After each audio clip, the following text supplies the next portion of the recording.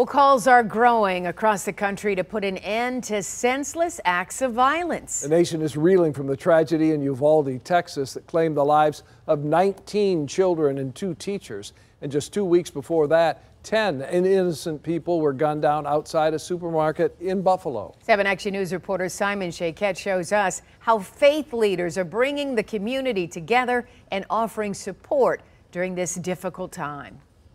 In the name of peace, religious leaders of various faiths are addressing the tragedies in Buffalo, Oxford, and Uvalde. Inside the Islamic House of Wisdom in Dearborn Heights, there's a moment of reflection and renewal, an opportunity to condemn killing and bloodshed like the type we've seen in Uvalde, Buffalo, and Oxford. They are talking about hate, they are talking about violence, gun crimes, and this kind of thing. The solution is one community and one family. Imam Mohammed Ali Elahi leading the prayer for a safer world in the wake of a rise in hatred and mass shootings. This is the responsibility of parenting.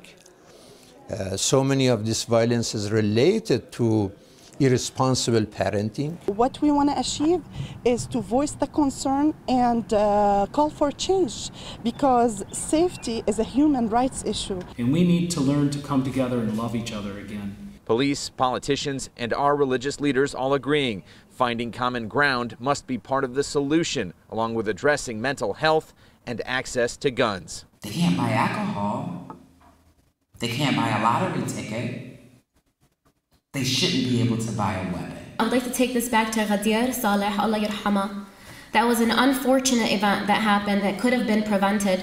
I hope additional safety measures will be put in place now. That last reference to Ghadir Saleh is of a young Yemeni-American girl killed by a speeding driver on Belle Isle. Organizers wanting to point out that violence is not limited to guns. Simon Shaquette, 7 Action News. Simon, thank you.